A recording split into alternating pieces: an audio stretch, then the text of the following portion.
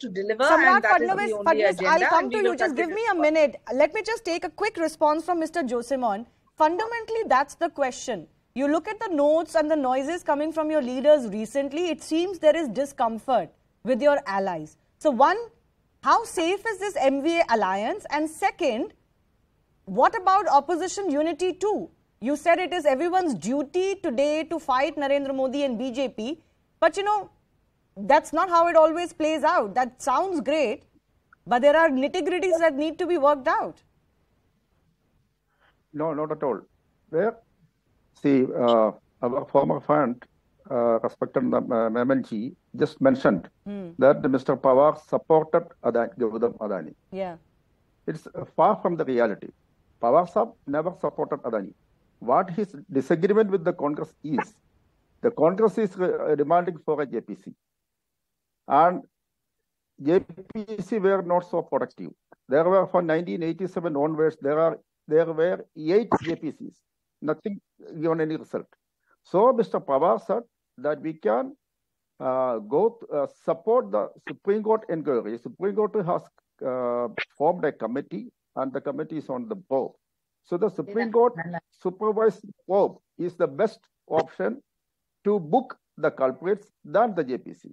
So he never said Gautam Adani is innocent. That's the main point. No, he did suggest in one interview that Gautam Adani is being attacked. So I think one can take that as some sort of a support for him. And that too from a foreign company that nobody had heard of.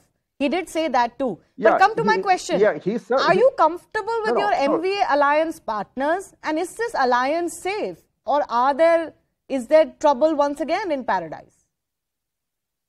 The alliance is intact, and the old constituents are working together. And you have seen some assembly by-elections very recently where the BJP lost a seat, assembly segment, which they are holding for last 28 years. And the people of Maharashtra is trashed the present Shinde Fatnavis government, and it is the most anti-people government running over there.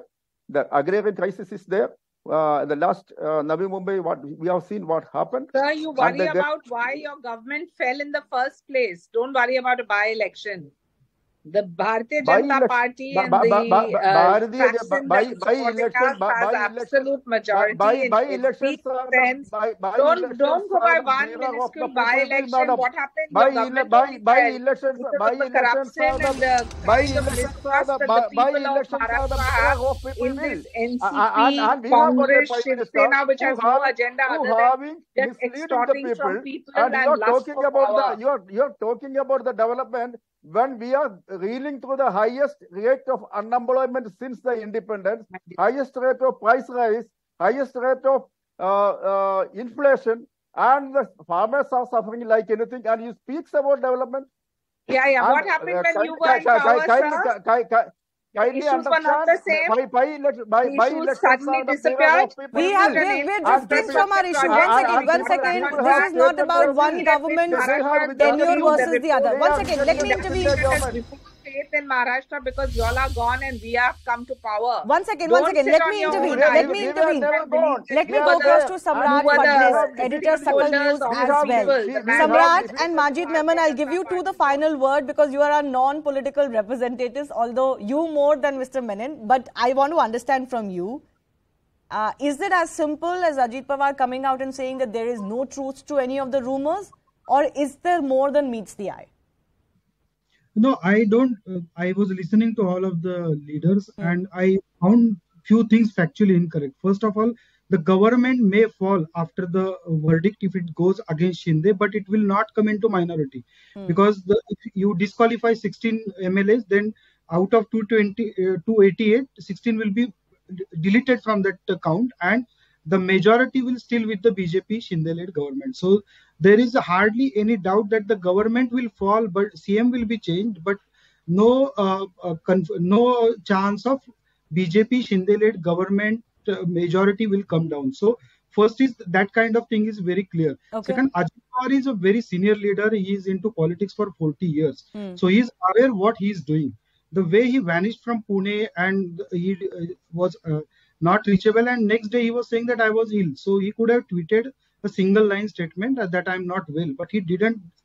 He hadn't done that. That gave us speculation. So there is a synergy. There are synergic steps. Sharad Pawar openly supporting Adani. So you may not like it, NCP spokesperson, but he definitely said that the attack on Adani is wrong. He refused to go with the Supreme Court supervisor. No, he said more than that. Mr. Josimon, let's be clear. He said more than that.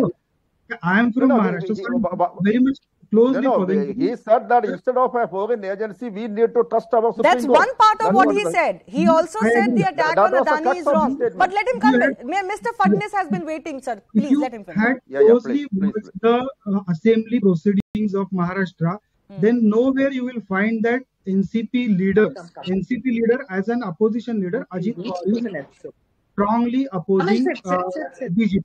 So that kind of thing was there. So it was not just a speculation out of nowhere. There were indications that Ajit Pawar is moving towards BJP. That's why the speculation started. Now, this afternoon, he's making everything clear. Yes. He could have done that last week or 2 days back. But he silently watched what is happening. It was just a speculative steps he was taking. Neither Sharad Pawar clarified, nor Supriya ji clarified, nor Ajit Dada clarified. So talking about Ajit Dada is very innocent. He is not going anywhere. But if he is not going anywhere, then why he failed to clear the wins 2 days back, 3 days back? Can I take that finally with